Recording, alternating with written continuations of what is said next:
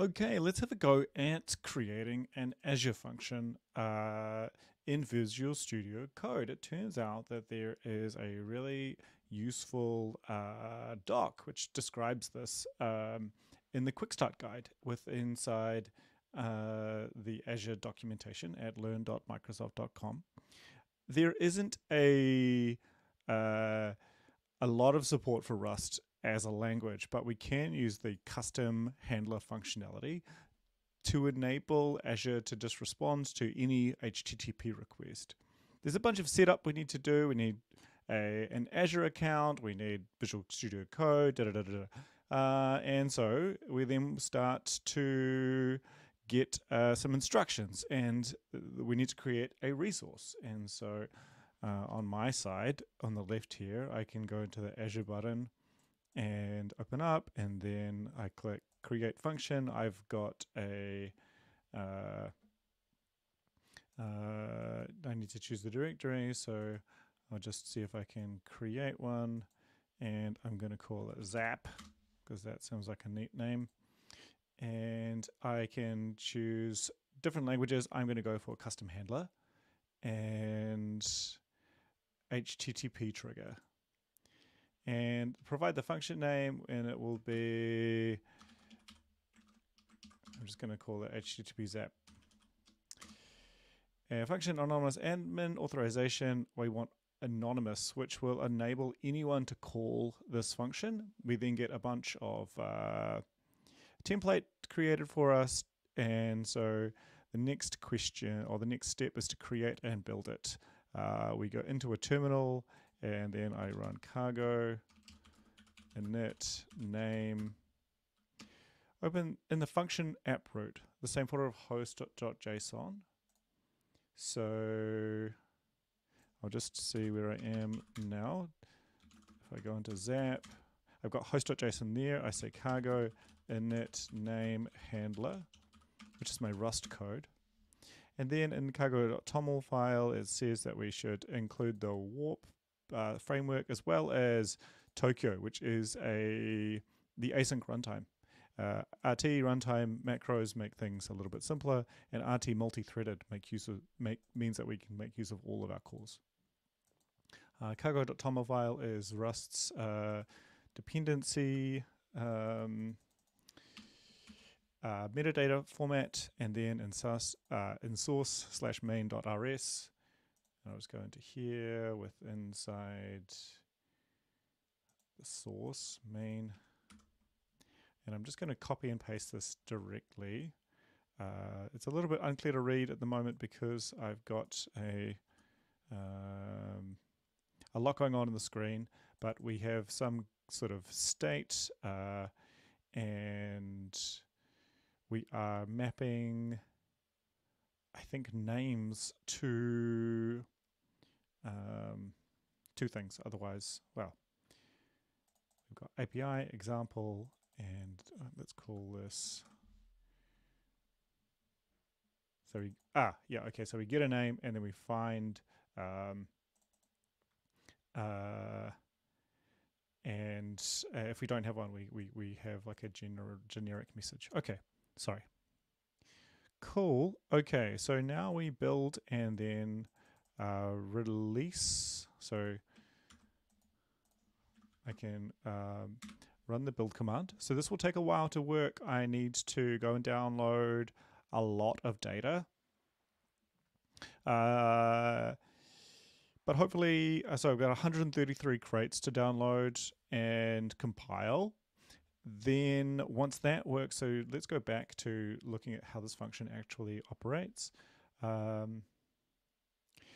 Warp is creating a path. So I've got API and then HTTP example.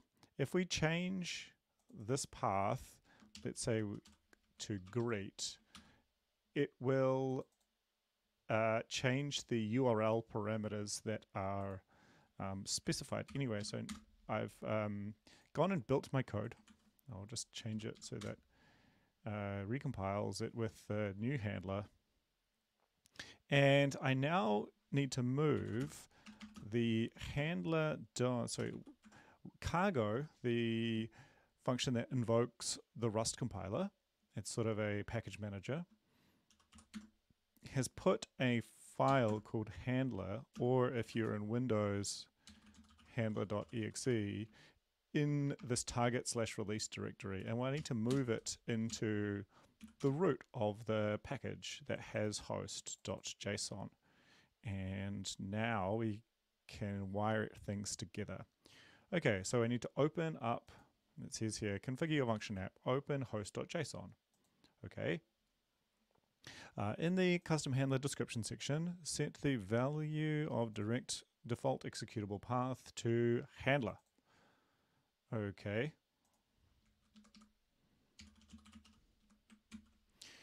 In the custom handler section,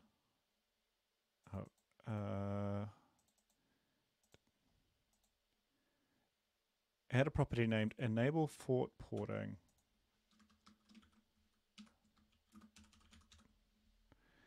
To set that to true. Confirm the custom handler looks a little bit like this. Okay, our one looks just slightly different because we put the thing at the top. Okay, I'll make it a little bit more so it just looks exactly the same. Now we can run the function locally. This func command is created from, it's actually in part of the requirements that came,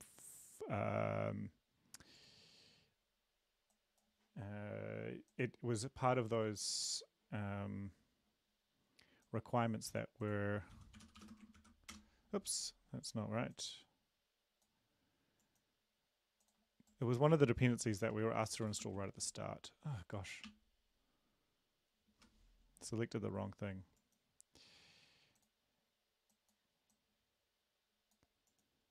Copy. Oh, that's not a real command. Okay, so we got an HTTP success, which is almost useful. Now I want to be able to say API greet. Nothing. I wonder if I need to say name equals Tim.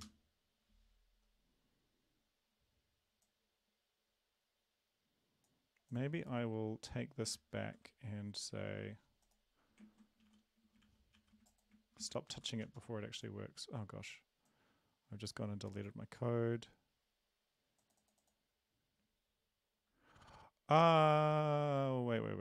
Wait.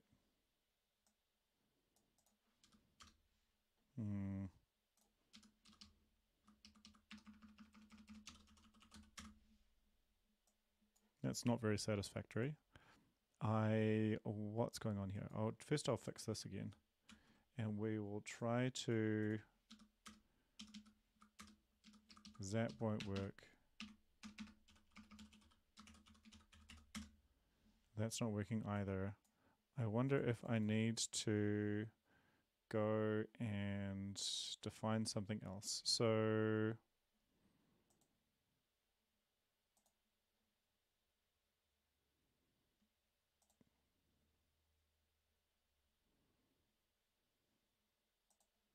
I wonder if this actually needs to be HTTP zap. And closed it down, clear, and then I'm going to recompile. And reload. So copy it back into the root, and then func start, and then it's setting itself up, and sort of said that there's this HTTP zap thing. Aha! Hello, Tim. This HTTP triggered. Okay. So if I don't play with the example code, it works fine. Oops.